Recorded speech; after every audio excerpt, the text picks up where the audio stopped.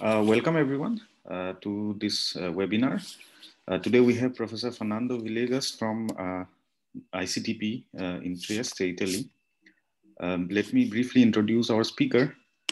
Professor Villegas is a senior research scientist at the International Center for Theoretical Physics in Trieste.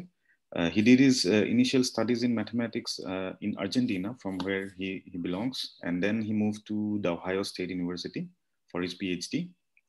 Prior to joining ICTP, he has held positions at several reputed institutes, including the Institute for Advanced Study, Princeton University, and the University of Texas at Austin. He is widely known for his work in number theory, geometry, and combinatorics, and he has won several distinguished fellowships and awards.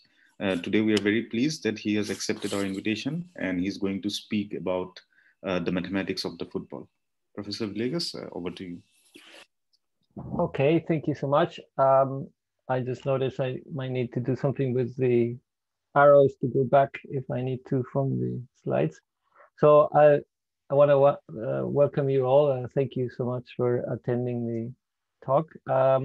My talk will start with the football and move on to some mathematics in between, but I'll touch a whole bunch of other aspects of a similar problem. I mean, I gave this similar talk before, and I had focused it on the football, but as I was researching the subject, I found that there was a bigger theme, and that's what I like to talk about. So let's start with the football, and then I'll tell you more about this theme. So here are the two footballs from the years that you see, 1930 and 2018, the actual footballs that were used for the World Cup. And you can clearly see a difference. And what I would like to concentrate today is on how these footballs were actually constructed. So these have to hold some air so that they're light. They have to be strong.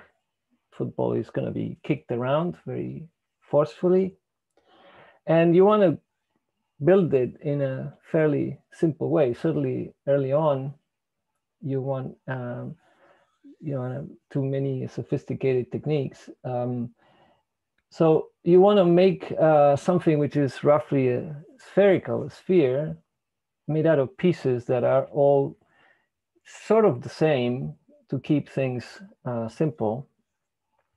And so here we see what was used in 1930 and what was used in 2018. What the sign, is made out of pieces that are sewed together, at least originally, and put together to form something like a sphere. So as we move on in time, we see how this design changed slightly. These are all the footballs that were used for the corresponding World Cups, and you see the names of the football and the countries where the World Cup was held and the year. And as a general rule, as a general thing to be aware of, if you play football, and if you attend math lectures, you also should know, is that you keep your eyes on the ball. So I'd like to ask you to do that. So this is one set of footballs, and this is another one from 1974 to 2002. We see here a change of design from the previous page, and also something else. So what is one of the notable features of this set of footballs and the previous one that we saw? And I'm going to try to see if I can go back, but I've had a hard time doing that. If I click my mouse, it simply goes forward. Anyway, I'll leave it at this. I mean, you recall what the other ones look like. So maybe I quickly ask if somebody can tell me what's the difference between the two set of balls. Somebody wants to answer that.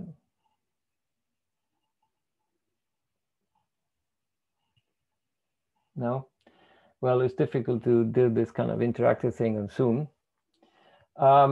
Well, there's differences in the design that we mentioned, the way the different pieces have been put together and the shape of the pieces. But there's also a difference that the previous collection of balls that were from 1934 to 66 were of different color. These that we're seeing now mostly are of two colors, and at least the very first ones are in black and white. And the reason for that change is television. You wanted to be able to see the football on a TV. And so the contrast of black and white, which is what TVs were at the early stages, is what was important, so that people at home watching on TV could see. All right, so the theme is how do we build something, for example, like a sphere, like a ball, or in the case that I'll start with is dimension 2, a paving, say, of the floor of your house or a road, with pieces that are all roughly of the same shape, because you want to keep things simple and you want to keep things also cheap. You want to try to minimize the cost of doing it. And so, you know, we all live in dimension 3, but let's start in dimension 2 to ask a question like this and see what solutions there are to this sort of general problem. So if we want to make something reasonably simple, you want pieces that are all as regular as possible. And we know that in 2 dimensions, those would be the regular polygons. And here we see from 3, 4, 5, 6, 7 sides. So if we want to use these as tiles to make to cover a floor, something flat, then we know that this can be done in this 3 different ways only. We can have squares, hexagons, or triangles. So this would be a way to cover a floor with pieces all of the same shape. And this, of course, is the way that bees do it. Here we see a beehive, and how this is a well-known solution to the problem of constructing something flat in a sort of economical way, and also in a simple way. And but this kind of solution also appears in a completely natural way. For example, here we see a picture of this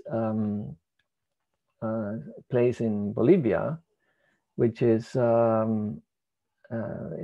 salt, a salt mine. I'm not quite sure how you call it.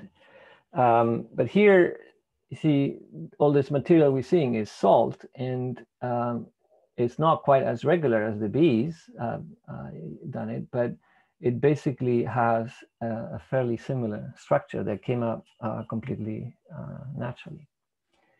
This type of hexagonal paving also appears in the structure of graphite. Graphite is one stable form of molecules made out of purely of carbon.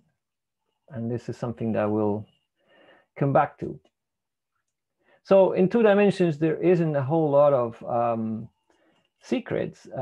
If you want the solutions to the problem of building something flat in 2 dimensions with pieces all roughly the same size, doesn't have a whole lot of variation. But when I was looking at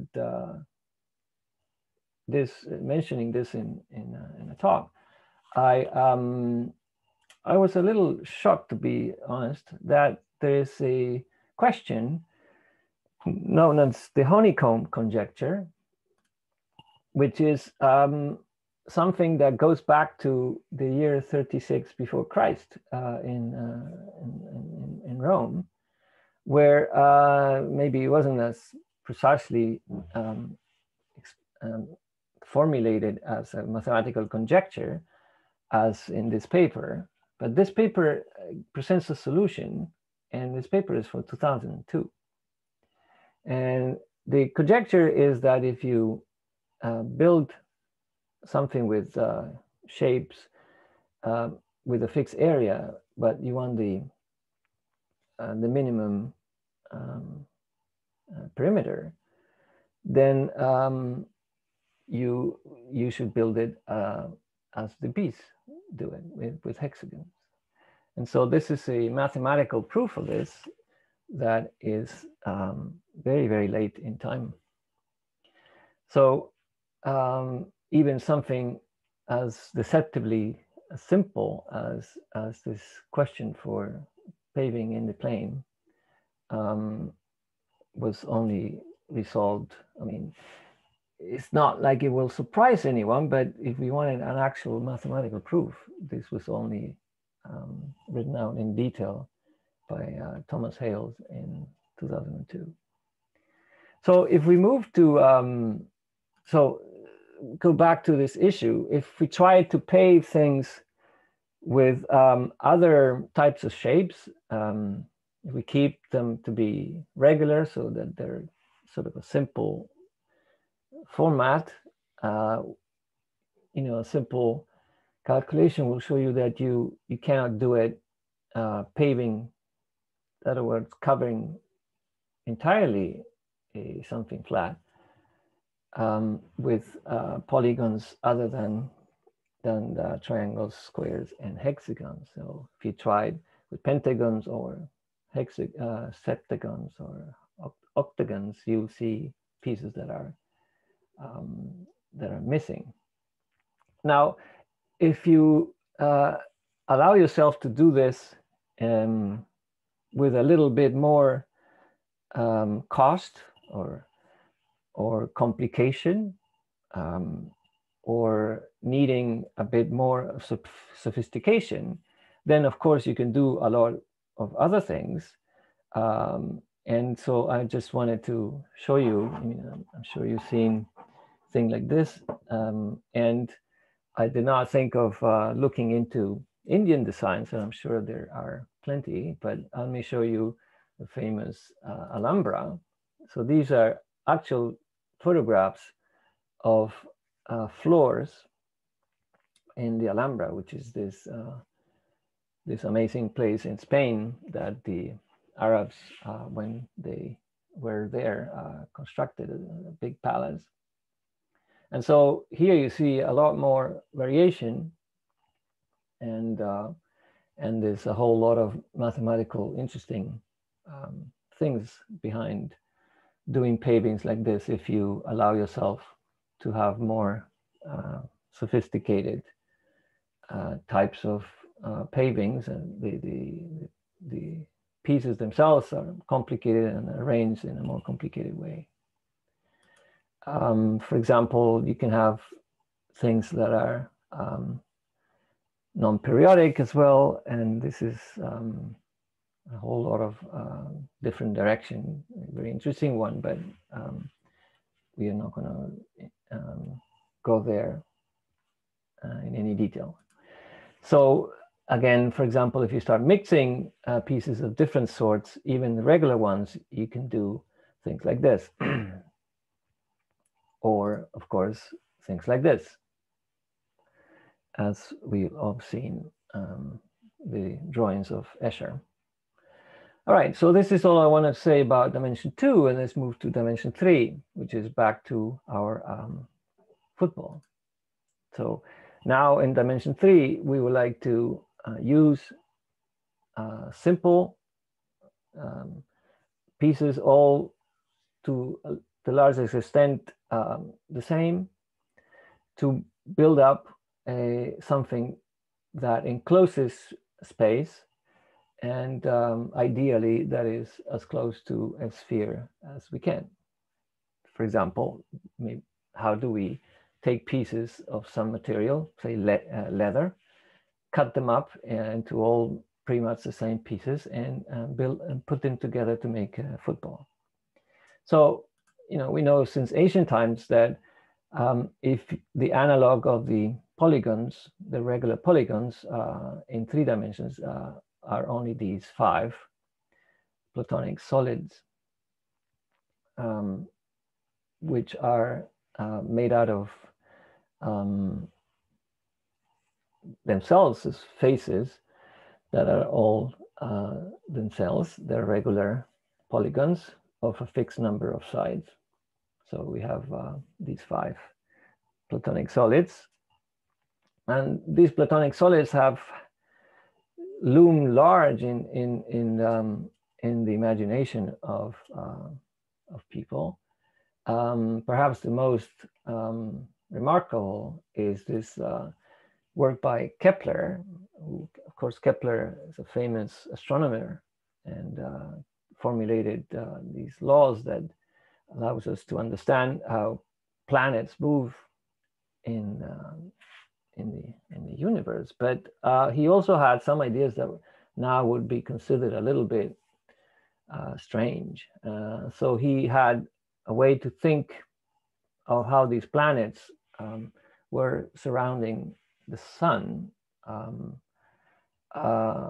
or the Earth. I'm not not that versed on the details, but you see anyway that my point is to just talk about this picture where he liked to think of the planets as moving in orbits that are put together like these Platonic solids, one inside the other. So this the whole way of thinking of the planets connected to the Platonic solids. Now, the Platonic solids also, you know, they're natural shapes, and once you find them, you could construct them for various purposes. And one thing that I found while looking into this is things like this. This is called a Roman dodecahedron. So it is indeed a dodecahedron with a few extra features made out of some metal, and they found all over Europe hundreds of these buried, and nobody seems to exactly know what they were for. And there's also even icosahedrons, which we see one at the bottom right. So this icosahedron is built out of triangular faces.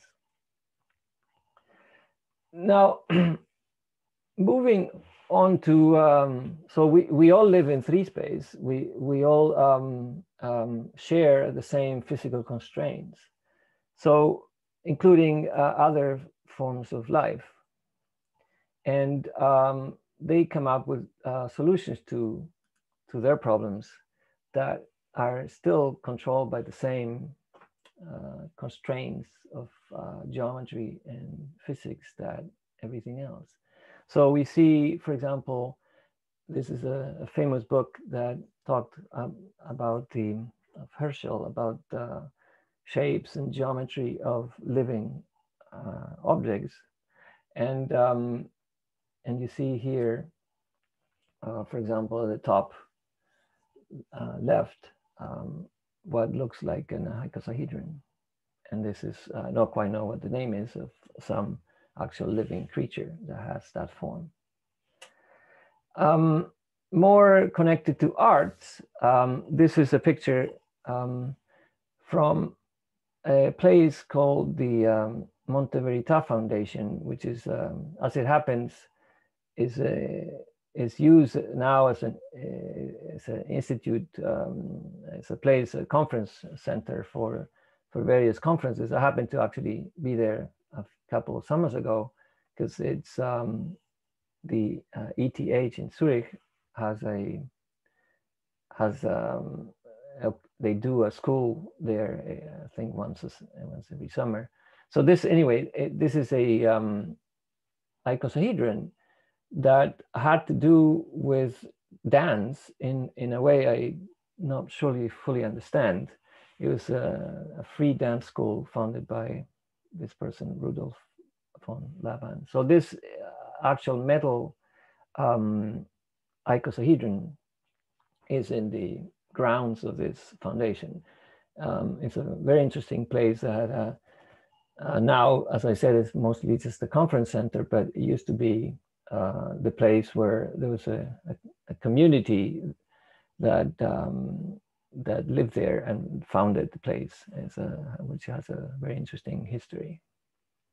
Anyway, this is just to say that these geometrical shapes have a way to sort of showing up in various ways, connected to actual living objects, as we'll see, also sort of chemistry, and they always seem to sort of trigger the imagination of artists and scientists. Okay, so the one thing I want to talk about, the mathematics, it will be fairly basic, and it goes back to John Euler in the late 1700s. And he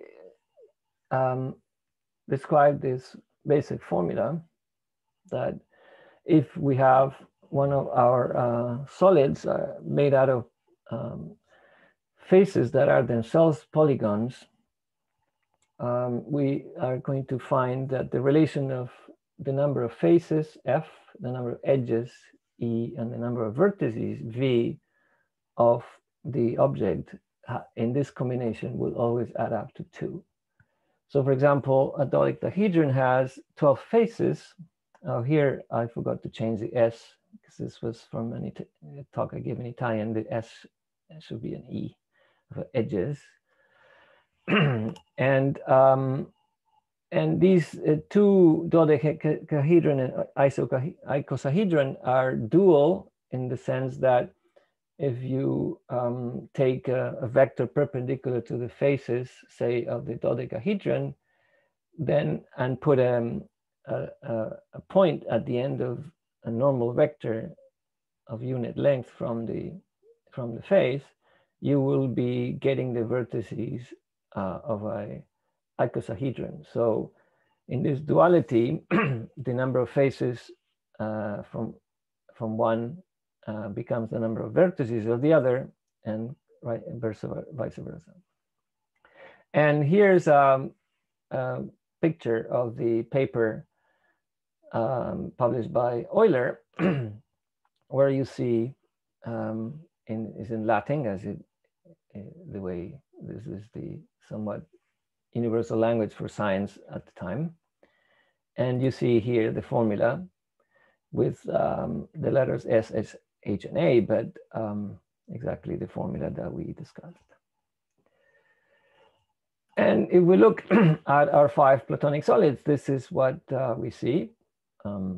These various quantities, number of faces, edges, and vertices. The biggest ones are the dodecahedron and icosahedron we already mentioned. Now, in these solids, there's another important thing to consider, which is the symmetry group. So what kind of symmetries you can have that preserve this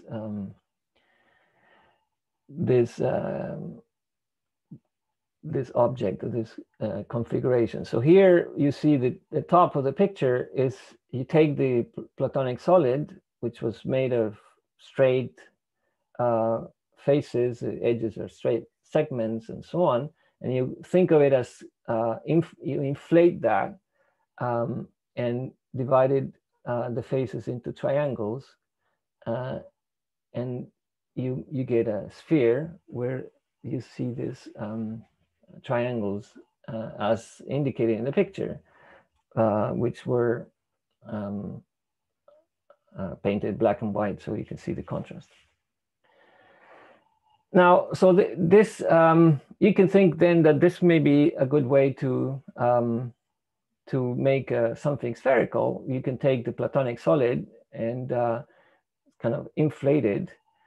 But if you do that, you're gonna get if you're looking to make a ball to play a game, it's not gonna be particularly good. So there are other options, which is, as happened in 2 dimensions, which is you could take the faces to be, okay, maybe not all exactly the same, but maybe just use 2 kinds or maybe 3 kinds of faces. And if you do that, you would get these Archimedes solids. And these can also be constructed by, say, starting, like, for example, the truncated tetrahedron that we see at the top left is what it sounds like. You take a tetrahedron and then you cut off, chop off a piece at the corners. You chop off corners, and then you will create an object like it's indicated.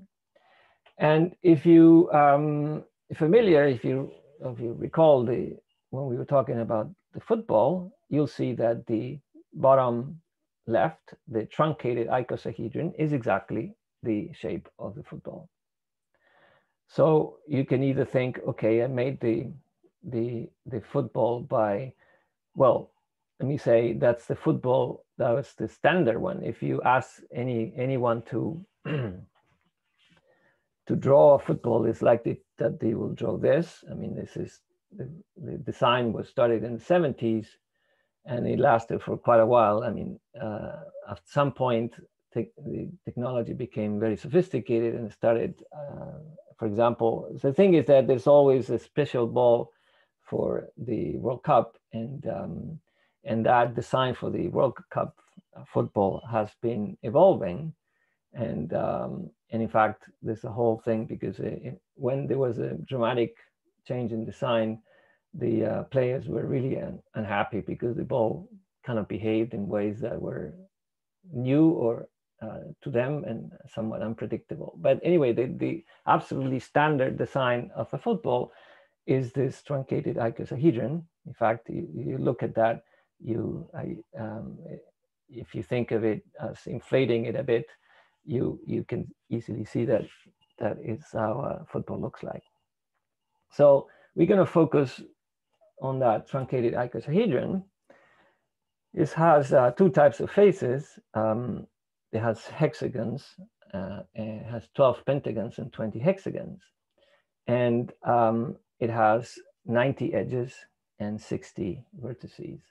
And I'd like you to focus on the number of vertices, 60, which will be something that we'll come back to. So here's on the left, the mathematical version. This is the truncated icosahedron, which as the name indicates, comes from taking an icosahedron and chopping off a piece around the vertex.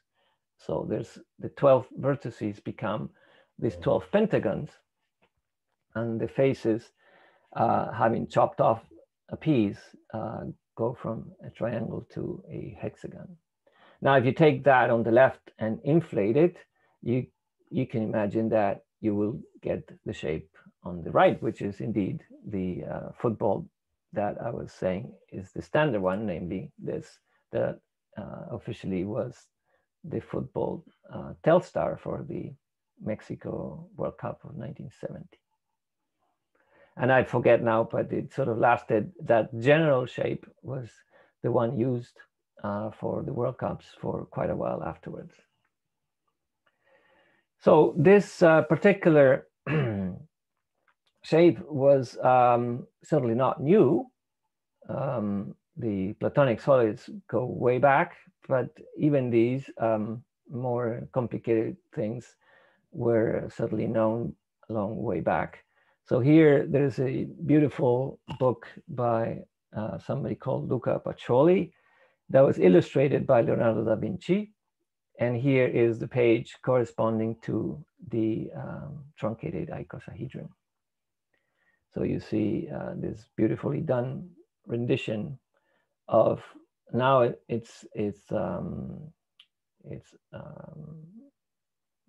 open, so you can see inside, but if you think of it as, if you were to put actual pieces on each one of the holes, you'll get the truncated icosahedron or something very much resembling a football.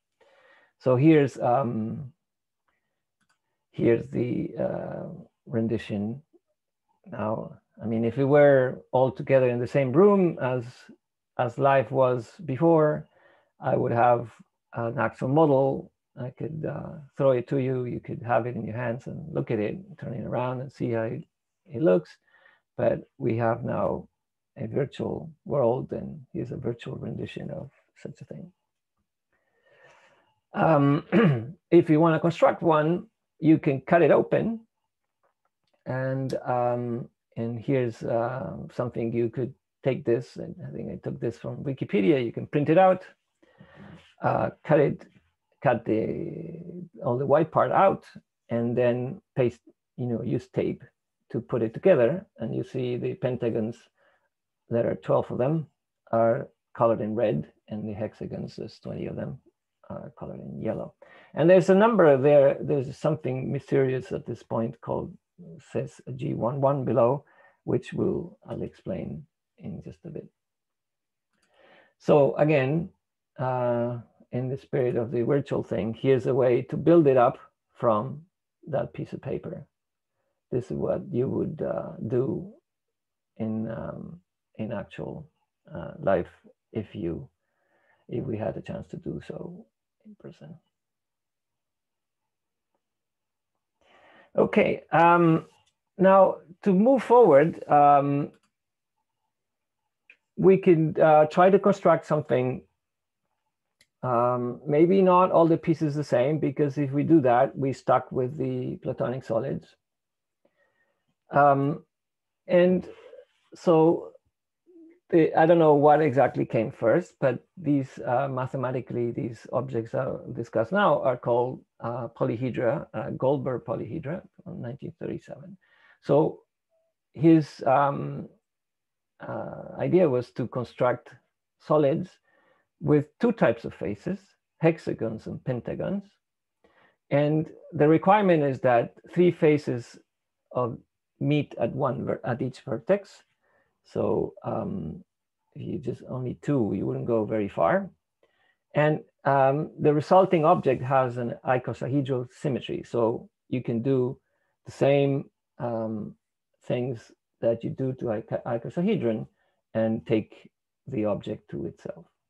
So this is what he considered. And here we see the type of things that you can get. And there's a whole infinite sequence of them. This is just some. And in all of these pictures, except the very first one, there are pentagons which are colored red. Everything else that is colored something else is a hexagon. So I'll want to ask you to just for a few seconds to stare at this picture, these pictures, and tell me later which one is the football. One of them is. At the very top left, we have the actual dodecahedron. Dodecahedron. And then we have a whole bunch of things we haven't seen before. And you see, what happens is that there is more and more faces, more and more pieces as we go towards the right. And it looks each time closer and closer to be in an actual football. So you could say, okay, well, how about I just take, the very one on the right and use that to build my football. But there are several constraints in the construction of football, and certainly it's unlikely that having many, many pieces would be a good thing to do. Anyway, this mathematically is what we're looking at. And these, turns out that these global polyhedra, you can construct, you can describe as follows, and here this will explain this 1-1 that we had before. You see that if you think of putting yourself on one of the pentagons on the shape on the surface of this polyhedron, like here is this where this black thing starts on the left, and then move across one of the faces of the pentagon, you'll be moving to a hexagon, and you keep moving until you might have to turn, but if you do, you turn towards the closest pentagon. Let's say you turn always to the right, for example. Then you see that in this example, you going to move from one pentagon to another by making 2 steps forwards and 1 step to the right. And this is true for any pair of pentagons that are close to each other. You could just check any other pentagon. You will always have to move 2 steps in one direction and then 1 step to the right. And so that's a way to classify these polyhedron by just giving those 2 integers, which is how you move from one pentagon to another. And now here comes the big, hopefully, if you haven't seen this before, a surprise. I mean, quite a bit of I think, pretty interesting fact that these polyhedrons have always 12 pentagons, no matter how many faces you have. And this is a proof using the formula of Euler. It's quite straightforward. If P is the number of pentagons, H is the number of hexagons, well, the total number of faces is P plus H. The number of edges, there's 5 edges per pentagon, there's 6 edges per hexagon. So the total number would be 5P plus 6H, but if you do that, you count each edge twice, because an edge is always common to 2 faces.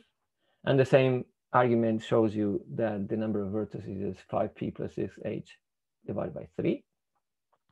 And now you put that into Euler's formula, and miraculously, the term with H disappears. Sorry, the one for P should disappear, and you're left with just that P sorry, what am I saying? The H disappears, so H doesn't matter. And you end up with the formula that P is 12.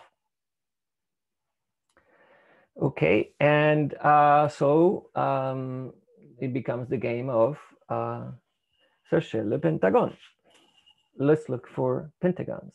So here's another instance where we have a ball now of golf that has been constructed using hexagons and pentagons. You cannot do it with just hexagons. I should have emphasized that. Hexagons do not close up without leaving space to build a sphere. Just like in the plane, you could not use heptagons to cover space. So if you see something that, if you look at this ball for a little bit, you'll see that mostly the little dents that we see on the ball are hexagons, but there has to be pentagons. And there has to be 12 of them. So let's look for them. So here's a pentagon. Here's another one. And here's another one. And we knew from our simple application of Euler's formula that there just have to be these pentagons. And the same applies for any construction that is built in the same way. So there's another instance of where these type of constructions appears, which are domes. And so this is a very famous dome that was done for the World Fair in Montreal in 1967. And it was created by this man called Buckminster Fuller. And he created these geodesic domes, as they're called. And here we can see him in the cover of Time magazine, and his head made into what he made famous, which are these geodesic domes. And if you look at the way this head is being paved, you'll see that is okay, the triangles, but the triangles make hexagons. And so it has to be that there are pentagons too, because you cannot do this with just hexagons. So where are the pentagons? Well, here's one. And there should be 12 of them if they were completely round. So this guy, Buckminster Fuller, was an architect, quite a really interesting person that had very interesting ideas about design. And he had many other projects, for example, this very strange looking car. I'm just going to move quickly now because I want to get to more stuff and running out of time. Here's a patent picture of the car. Constructions like this, or like this. And here again, we see an instance of his dome. So we have to find a pentagon. Here it is. And let me just go with the next thing quickly. In researching this, I found this thing that I found really quite surprising. And it goes by the name of tensegrity, which is a mixture of tension with integrity. And here, for example, is so you build stable structures without screws or nails. It's just made out of tension together with so the tension is put in such a way that it keeps the thing together. So for example, here's how to make a icosahedron out of rubber bands and pieces of wood. And I'm pretty sure it's not easy to do. I mean, it's easy to get to that point. Once you make it, it's going to be stable, but getting there, I'm sure it's not easy. Here's a step-by-step form description of how it could be done. This idea was something that was advocated by Buckminster Fuller. He had a very interesting kind of philosophical approach to architecture and to design, and this actually was used, this tensegrity concept, to build, for example, this bridge in Australia. And let me show you what this thing really blew my mind when I first saw it. So this is a very short video of constructing something in what looks like a completely hard to believe way. Have a look.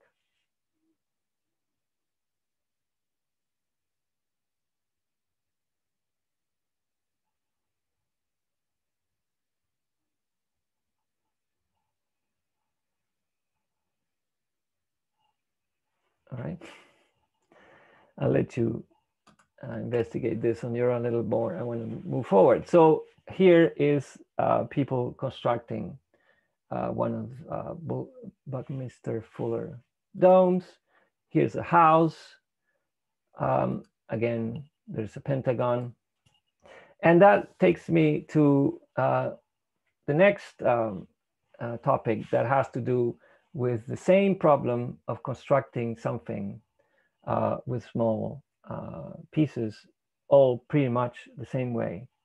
And I will go through this rather quickly because I don't have that much time, and this will be sort of a talk on its own. This the history and the physics and chemistry behind this that are called buckyballs. So here's again a construction of a truncated icosahedron, or a football, but now in the context of chemistry. So these people, Kroto, Curl, and Smiley, got the Nobel Prize in Chemistry in 1996 for work they did in the mid-80s, which is that they discovered that there was a stable form of a molecule made out of entirely of carbon that has 60 carbons.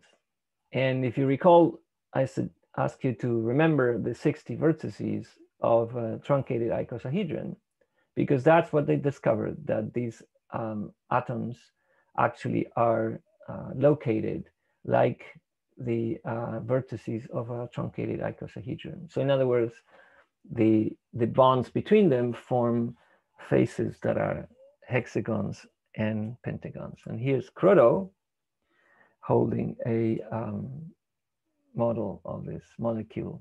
And this became a huge deal. I mean, this is really incredible. Beforehand, stable forms of molecules just made out of carbon were just graphite, which I showed you before. There was these layers of hexagons or diamonds, which is a much more complicated structure. And the way this was done is that they shot this beam of laser to graphite in an inner gas, and then these atoms were sort of floating, and they let them cool, and they form these clusters of atoms. And they were trying to reproduce what one sees in between stars in interstellar space. And they did find what the things that one finds in interstellar space with telescope, but just sort of chains of carbon. But they also, completely unexpectedly, they found, for example, this is an example of this the data that the actual printout of data of experiments that they did. There was this peak, which they didn't know what it meant. So there's some cluster of atoms that appeared in this experiment that they had no inkling it would show up. And here you see it's written C60 plus, question mark. And it turned out, so here's a more precise form of this. You see on the bottom a list of the number of atoms that these clusters of atoms had. And there was a peak at 60. And there's also a smaller peak at 70. And it turns out that these were indeed completely new to mankind's forms of stable forms of carbon molecules, so made out of purely of carbon atoms. And this, as I said, became a huge deal. You can see here Google and the British Post celebrating that. Now, I wanted just to say a few words about Kroto, who was he passed away a few years back, and he seemed to have been a really interesting person. And he used to have a website. I looked today to find more some of the things that I may have missed when I first found it. And his website now is has been what does it say, disengaged or canceled or something. I don't quite know what happened. So anyway, in there he mentions that he was always maybe somewhat of a distracted student, but still nevertheless ended up doing work that for which he shared a Nobel Prize. So anyway, he showed this letter that was written by one of his teachers when he was a kid in the UK to his mother. And I put in red here the key thing. He is very fond of play. Apparently he was a terrible student. He just seemed to have spent his time playing. But he made a point that that was what guided all of his scientific career. So I thought it was an interesting thing to consider. Okay. Let me move to the last point, the last connection, which is very topical. This was not what I had in mind when I first thought of this talk, that we would be living in a situation with a virus was having such an incredible effect in our lives. But so viruses turn out to be that many of them have a form of essentially the form of an icosahedron. So they have shape that is icosahedral in nature, has a symmetry of an icosahedron. And this is another topic that I found in history very interesting, because it's the same principle. And this seemed to have, it was started by Crick and Watson, who later discovered, of course, famously the structure of DNA. But they also started by describing the structure of small viruses based on basically geometrical considerations, and saying these viruses have a small amount of DNA inside some sort of capsule that keeps it protected from the outside, and that small amount of DNA can only manifest itself in only a few proteins. So in other words, it's capsule that englobes the DNA has to be made basically of only a few types of pieces. So we are exactly, these viruses have to solve the same problem as those that made the first football. How to make something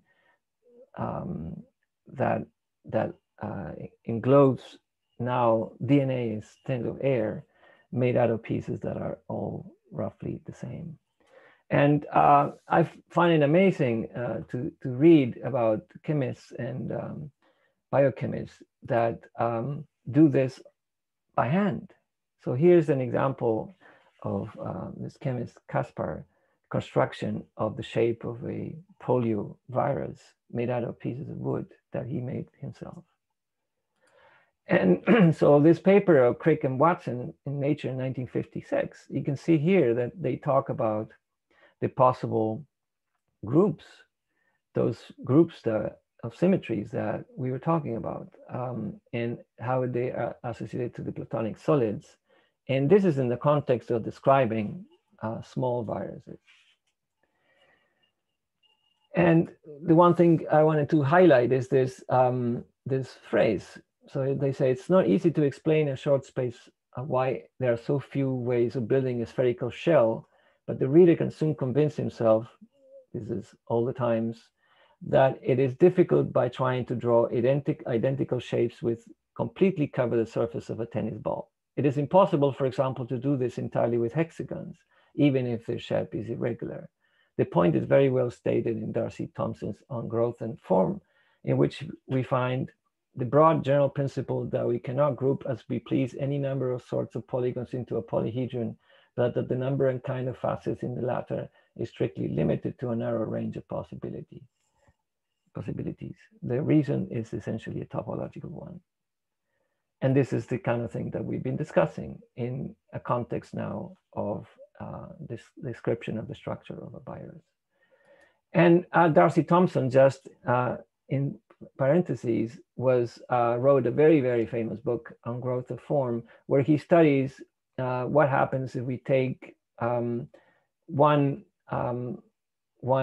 actual animal, the actual structure of it, physical structure, and say make a change of coordinates. For example, you take this fish on the left and you change the coordinates into some kind of whatever that is, some kind of spherical or semi-spherical coordinates, and you keep that structure in it, and you see how it looks, and it gives you the structure of a different fish. So this is someone that sits in between art, geometry, and zoology or nature. And so this is very much, clearly it's been an inspiration for Crick and Watson. They mention it explicitly. But the one thing I wanted to say, I forgot to mention, there's a bit of a controversy of who actually came up with the idea that this molecule that these guys have found was actually had the shape of a truncated icosahedron of a football, because they knew that it had 60 atoms, but they have no clue of what it looked like. They couldn't see it. All they could see, they can measure that these things that they discovered by absolute chance had 60 atoms of carbon, but they couldn't see what shape it had, and they had to imagine it themselves. And there's a controversy of how that actually happened. There's a collaboration of 3 people at least, and there's a controversy of who came up with the idea first. But Croto, the one person I mentioned and showed his picture, he says that his inspiration came from remembering that he had been to the Montreal Dome of the World Fair in 1967. So from a mathematician is a bit ironic, because it's likely that for a mathematician that would be the first thing that would come to mind. But for them, this was not something that they had at the tip of their fingers. But he remembered, he said he was also a sort of graphic designer on the side, and he had a big admiration for Buckminster Fuller. And somehow this is what motivated him to think of that as the structure of the molecule that they discovered. Anyway, Darcy Thompson, if anything, was also an inspiration to a lot of people in that same vein. So here's a depiction of the yellow fever virus again. So not every virus has icosahedral symmetry, but apparently many do. Now, finally, just to put things into perspective, we talk of various things that all have sort of underlying similar structures, but the sizes, of course, are completely different. A buckyball has a roughly 1 nanometer diameter virus, 50 nanometers, a football, 22 centimeters, and a geodesic dome, again, I forgot to translate this, 76 meters. So we're talking about the same issues, the same kind of answer to the same type of problems in a varying large variation of scale. And finally, the important thing, of course, if you play football, is to keep the eyes on the ball. So thank you so much. Thank you, Professor Villegas, for the very nice talk. If I have already got some questions in the chat, but if Okay. there are other questions, so please use the chat option in Zoom or raise your hand and I'll unmute you to ask the question. Let me ask the questions that I have already got. So one question was, you mentioned the honeycomb conjecture. Is there any connection with the spear packing problem? If so, what? There must be. I don't know directly. The fierce packing has to do with density. The honeycomb has to do with perimeter.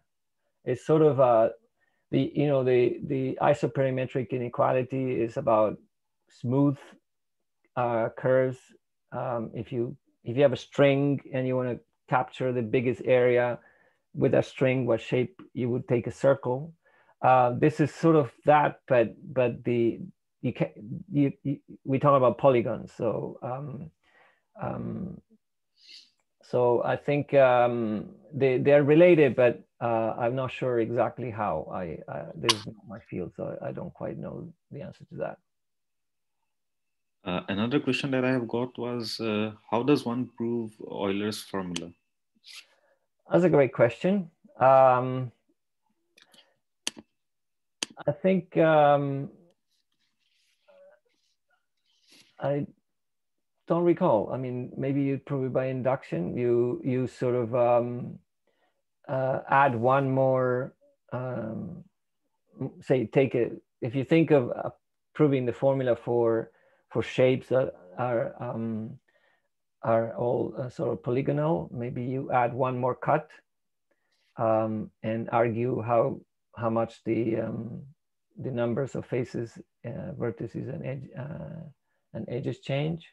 I think that some approach of this sort, I think, is the way you typically do it. I don't recall, but it's a good question. Yeah, maybe you should try to investigate that yourself. Another question that I've got was, so when you showed the two-dimensional tilings, all the pieces were the same. Yeah. What happens if the pieces are different? I do not know exactly. I showed a few examples just to give a sense of variations that one can have. Again, this is something that I'm interested in, but it's not, my main field. So I do know that there is an issue of the symmetries of patterns that tile the plane. And there, my memory is that there are 17 different groups. And so there's, so for example, I think there was a big thing about, are those 17 groups of symmetries represented in some tiling in the Alhambra, for example, or maybe in sort of Arabic art in general? And I think the answer is yes, but again, I don't know the precise details. Another question was, so I think you already answered it towards the end. So the question was there any mathematics used in the discovery of buckyballs in chemistry?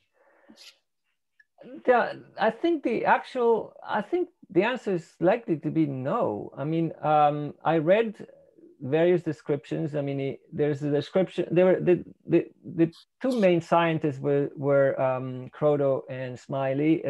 Curl, I think, was a graduate student. I mean, not to mean in any derogatory sense, but he was somewhat of a less of a fundamental player. And their descriptions, in fact, there were several other people involved in this lab where they were doing this experiment. And I think all of them had at some point or another gave a description of how it happened. I think it's a fascinating story of the whole process of discovery. But I think none of them really had a very, very sort of mathematical background. So the whole thing with the icosahedron came kind of slowly. In fact, one of the main controversies is that Krodo says that he had suggested that it was like the icosahedron, like this football, because of this connection with Max Minster Fuller and having gone to the Montreal World Fair, and Smiley said that he spent all night working with tape, scissors, and paper to try to put together something that will account for all the physical or chemical constraints that he knew was necessary for a ball, for something like this to be stable. Because you can imagine it could have pieces of things of carbon that are sort of sticking out to. So it wasn't even clear that it would have to be like a ball. It could have been a graphite that is made out of layers. So there was, I mean, now in retrospect, it seems like maybe a somewhat more, not obvious, but at least more natural thing that this is the answer. But I think they had simply no clue. So they had to start from nothing. But my sense is that there wasn't a whole lot of mathematics that they were using. It was more intuition, and in one case, actual physical working with paper and scissors. Darshan has a question. I'll unmute Darshan. He can ask himself. All right. Darshan, please unmute and ask.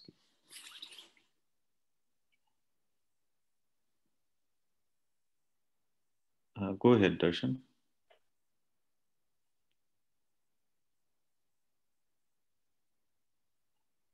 Can you hear me? Yes. Yeah, I can hear you now. Yeah, please unmute again. Yeah. Hello, sir. Can you hear me? Yes. I can hear you. Yeah, sir. My question is that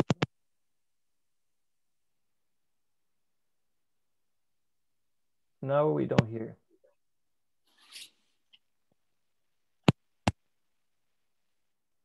I think his connection is not very strong. Okay. Maybe maybe you we'll type it in the chat, or yeah.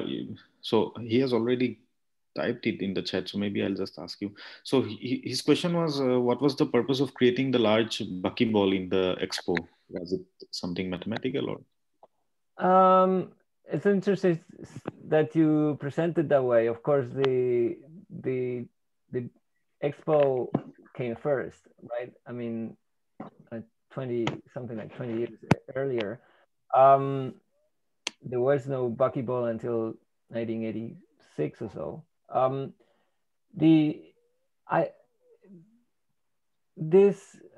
As I try to say a little bit about Buckminster Fuller, as I said, he was an architect and designer, and he had very interesting ideas as to what structures, how a structure should be built.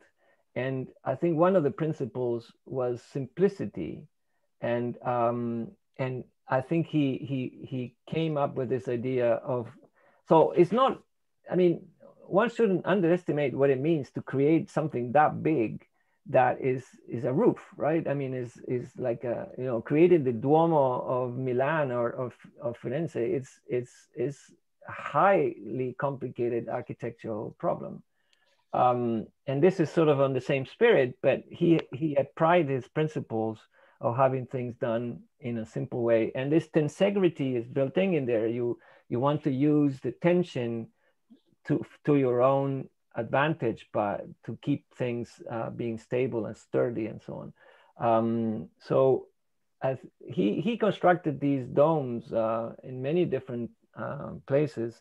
He became, as you saw in the Time magazine cover, I mean, he became kind of almost synonymous to these geodesic domes. And they were all made with these tubes. You saw these guys building it up that make these triangles. So it's sort of the same principle. You build something stable, sturdy, pretty sophisticated with fairly simple pieces.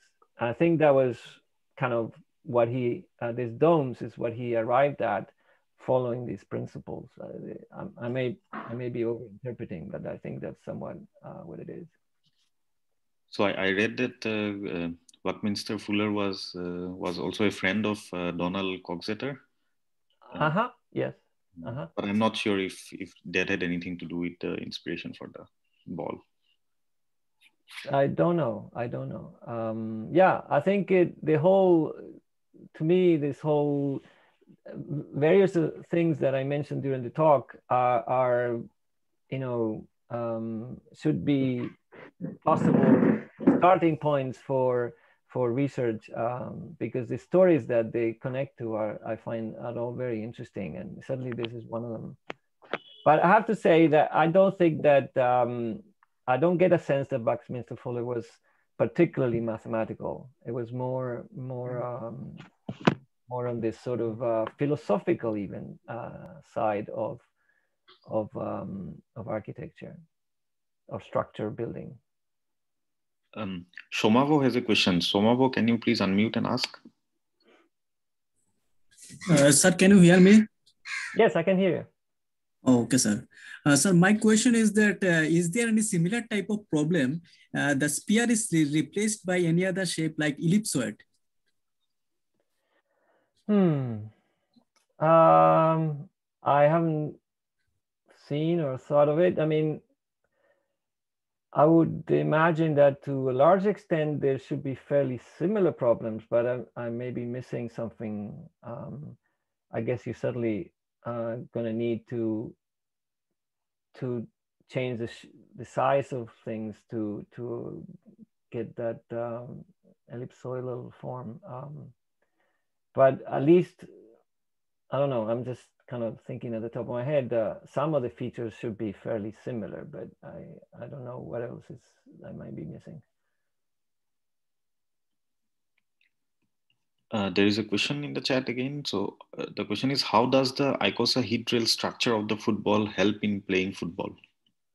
I think that's a very interesting question. I was just, when I'm preparing this today, I was wondering, well, if you think, why don't we use,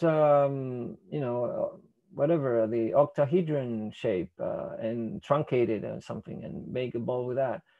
I think, I'm not entirely sure, and so I think the answer is connected to the fact that that has the largest symmetry group. Now, why is that useful? I don't exactly know. Now, let me just say one other thing that I didn't touch upon, which is a slight tangent to the question, which is, let's say that technology is advanced enough that you can make a ball like a beach ball. You can make it one piece, right? You make it a whatever material, the sturdy and everything. I mean, that issue is not there, but you make it completely smooth. Why would that not be good? Just go all the way. Forget the pieces. Just forget the symmetry of a sphere. Well, the thing is that that's a terrible ball to play any game, and you probably have this experience if you ever played with a beach ball. You know that it just behaves terribly. And this is something that has to do with the physics of moving in the air.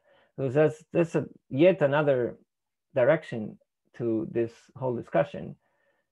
Like, for example, why do golf balls have dimples anyway? And it was discovered, my understanding is also by chance, that the dimples, the irregularities on the surface of these balls, help them move in the air faster and more stably.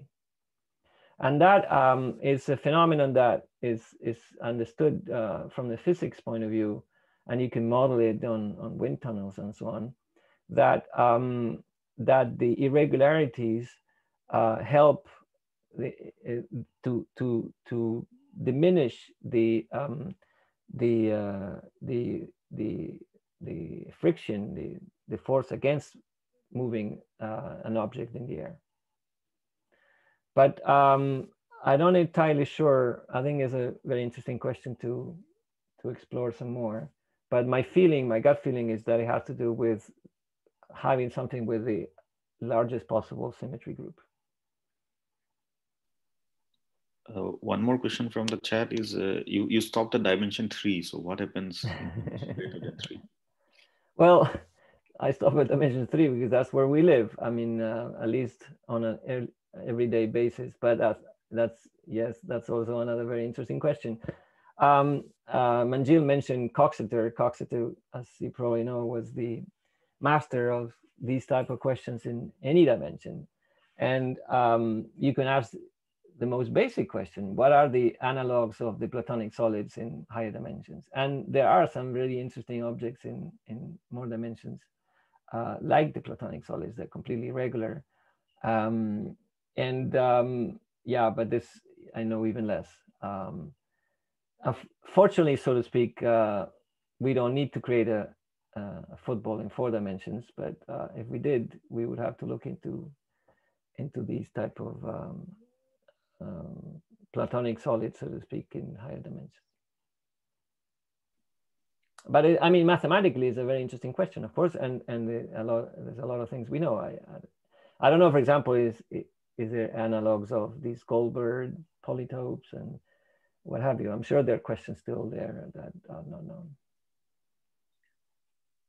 So just to like close the loop, so the story about Buckminster Fuller and Coxeter I read in Coxeter's biography called King of Infinite Space. It's a very nice book. Okay, interesting. So there is another question. Could the icosahedral shape be contributing to the bounce factor pressure, making it more resilient?